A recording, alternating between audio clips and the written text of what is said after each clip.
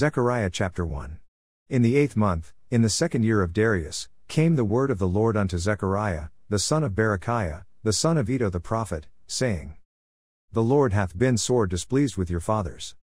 Therefore say thou unto them, Thus saith the Lord of hosts, Turn ye unto me, saith the Lord of hosts, and I will turn unto you, saith the Lord of hosts.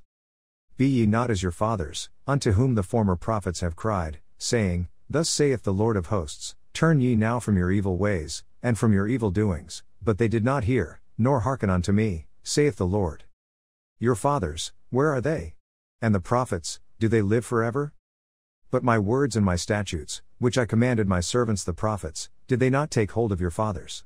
And they returned and said, Like as the Lord of hosts thought to do unto us, according to our ways, and according to our doings, so hath he dealt with us. Upon the 24th day of the 11th month, which is the month Sabbat, in the 2nd year of Darius, came the word of the Lord unto Zechariah, the son of Berechiah, the son of Iddo the prophet, saying, I saw by night, and behold a man riding upon a red horse, and he stood among the myrtle trees that were in the bottom, and behind him were their red horses, speckled, and white. Then said I, O my Lord, what are these? And the angel that talked with me said unto me, I will show thee what these be. And the man that stood among the myrtle trees answered and said, These are they whom the Lord hath sent to walk to and fro through the earth. And they answered the angel of the Lord that stood among the myrtle trees, and said, We have walked to and fro through the earth, and, behold, all the earth sitteth still, and is at rest. Then the angel of the Lord answered and said, O Lord of hosts, how long wilt thou not have mercy on Jerusalem and on the cities of Judah, against which thou hast had indignation these 60 years? And the Lord answered the angel that talked with me with good words and comfortable words. So the angel that communed with me said unto me, Cry thou, saying, Thus saith the Lord of hosts, I am jealous for Jerusalem and for Zion with a great jealousy. And I am very sore displeased with the heathen that are at ease, for I was but a little displeased, and they helped forward the affliction.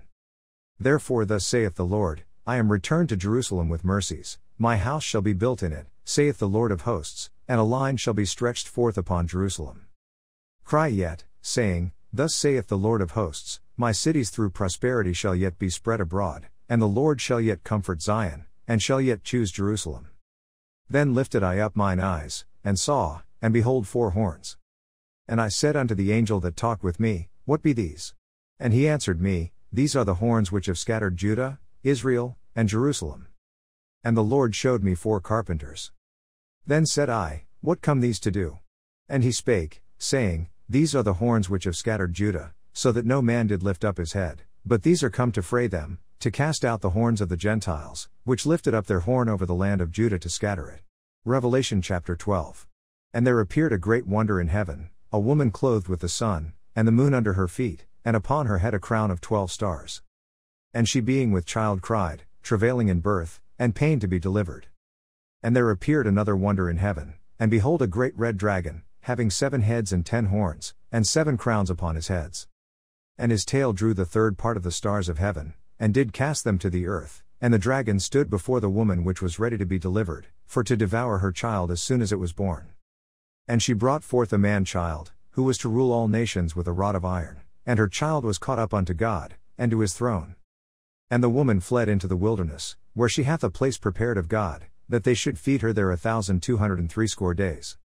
And there was war in heaven, Michael and his angels fought against the dragon, and the dragon fought and his angels. And prevailed not, neither was their place found any more in heaven. And the great dragon was cast out, that old serpent, called the devil, and Satan, which deceiveth the whole world, he was cast out into the earth, and his angels were cast out with him. And I heard a loud voice saying in heaven, Now is come salvation, and strength, and the kingdom of our God, and the power of his Christ, for the accuser of our brethren is cast down, which accused them before our God day and night. And they overcame him by the blood of the Lamb, and by the word of their testimony, and they loved not their lives unto the death. Therefore rejoice, ye heavens, and ye that dwell in them. Woe to the inhabitants of the earth and of the sea. For the devil is come down unto you, having great wrath, because he knoweth that he hath but a short time. And when the dragon saw that he was cast unto the earth, he persecuted the woman which brought forth the man-child. And to the woman were given 2 wings of a great eagle, that she might fly into the wilderness, into her place, where she is nourished for a time, and times, and half a time, from the face of the serpent. And the serpent cast out of his mouth water as a flood after the woman, that he might cause her to be carried away of the flood.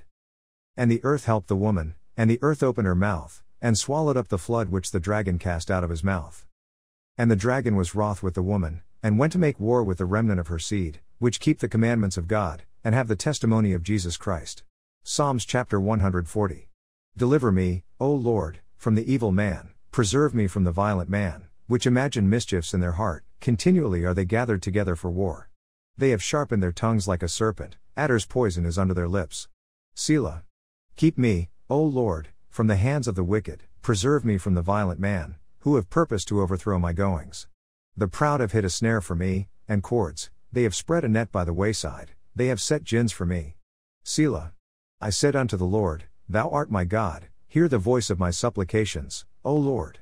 O God the Lord, the strength of my salvation, Thou hast covered my head in the day of battle. Grant not, O Lord, the desires of the wicked, further not his wicked device, lest they exalt themselves. Selah. As for the head of those that compass me about, let the mischief of their own lips cover them. Let burning coals fall upon them, let them be cast into the fire, into deep pits, that they rise not up again. Let not an evil speaker be established in the earth, evil shall hunt the violent man to overthrow him. I know that the Lord will maintain the cause of the afflicted, and the right of the poor. Surely the righteous shall give thanks unto thy name, the upright shall dwell in thy presence. Proverbs chapter 30 verse 17. The eye that mocketh at his father, and despiseth to obey his mother, the ravens of the valley shall pick it out, and the young eagles shall eat it.